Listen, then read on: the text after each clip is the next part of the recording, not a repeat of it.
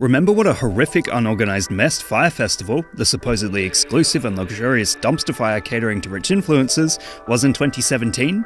Well, organizer Billy McFarland has just been released from jail, and immediately announced the cringe-inducingly named Fyre Festival 2, with the first 100 tickets selling out at $500 a pop, and others to be released in phases with outrageously increased prices.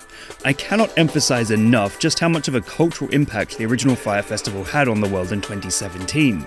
It was a true rise and fall story in the purest instance, with McFarland and rapper Ja Rule hyping it up with videos of models on beaches, and promises of private islands, and celebrity chefs, with some tickets going for $12,000. However, the organisers spent their budget on promotion and jet skis before tackling the true logistics of running a massive event, believing that it was not going to be as expensive and as time-consuming as they were advised.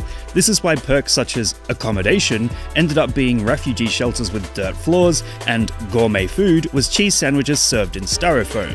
Truly, after months of hype and build-up of how exclusive and expensive the Fyre Festival would be, it was extremely funny, yet undeniably tragic, as thousands of rich people assuming they'd be living it up over all of us poor peasants were basically stranded in a Lord of the Flies situation. However, it didn't just affect rich people. Once Ja Rule and McFarland found out they couldn't afford to pay anyone, all acts were pulled out, and yet the event dangerously went ahead, stranding attendees in the Bahamas and leaving all local workers with no pay for their trouble.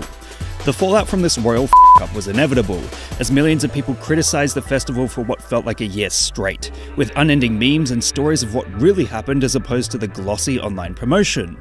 Hence, McFarland was sentenced to 6 years in prison as a conman, and Ja Rule was actually cleared of wrongdoing as he claimed he too had been scammed.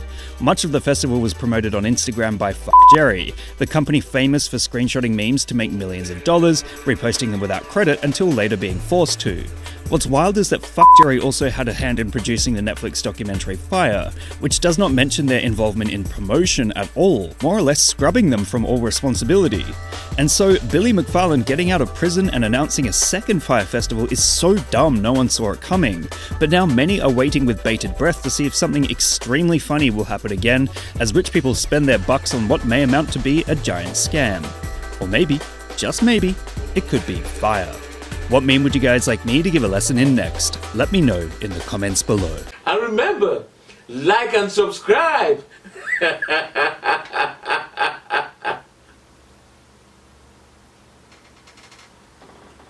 Or else...